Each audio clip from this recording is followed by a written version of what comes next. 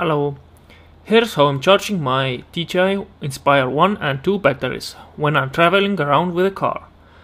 I have done two setups, a cigarette lighter plug connector that is simpler to use and install, and another one that is a separate power cable directly from my car battery. With the direct battery cable I can charge my batteries 2 to 3 times faster than with the cigarette lighter plug. I added two bullet connectors to the end of the cigarette plug so that I can attach the DC converter more easily.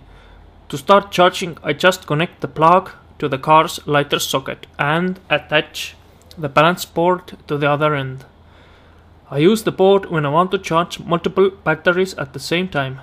Then I connect the DC converter to DJI charging hub. The hub turns on and starts to charge two batteries simultaneously. I configured the DC converter so it charges at 3.75 amps, because that's about the maximum my cigarette lighter connector can output without popping the fuse.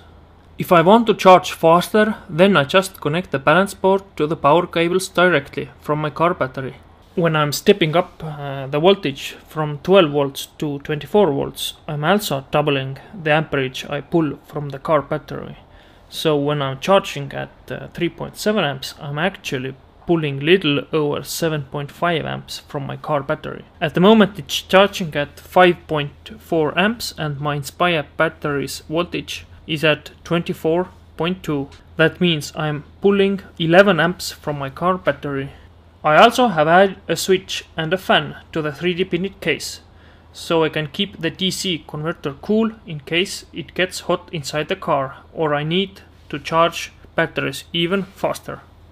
As I still have my old trusty Inspire 1 and want to charge its batteries also from time to time, so I have a second step-up converter that has Inspire 1 battery connector added. I 3D printed this plug and used US electrical outlet metal pins as the conductors. Charging is the same as with Inspire 2 batteries. I configured DC converter to charge at 4.3 amps and Inspire battery voltage is at 23.2 volts.